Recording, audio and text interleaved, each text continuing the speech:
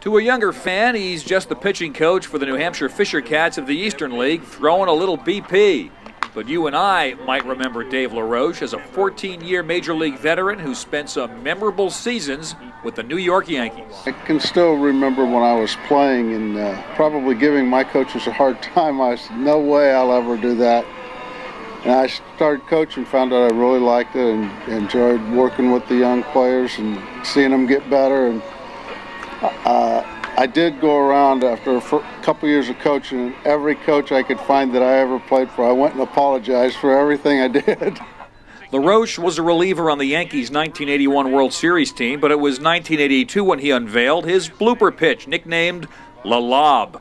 Big leaguers were baffled by it, and no one more so than Milwaukee Brewers slugger Gorman Thomas. LaROCHE 1-2. Going to throw it again. Here it is. Swings and pops it. This will be foul again.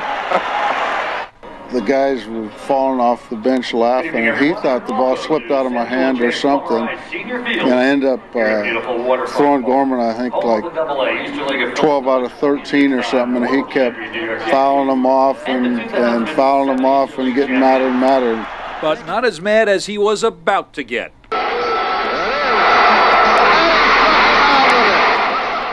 I tried not to smile or do anything, and not that I was, all I wanted to do was get him out. That was my goal, and the pitch worked, so that's why I kept throwing it, but he was mad.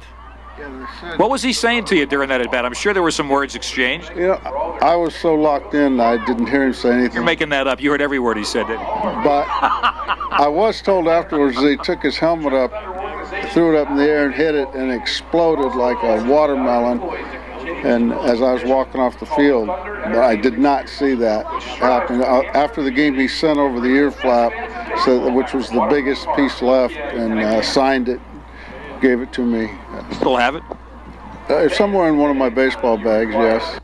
In the interest of fairness, Gorman Thomas did manage a single in a rematch 1 year later. But raspberries aside, it's LaROCHE and his LOB that conquered Storm and Gorman for all time. Well, I'm probably remembered for that more than all of my time in the big leagues, because it happened in New York.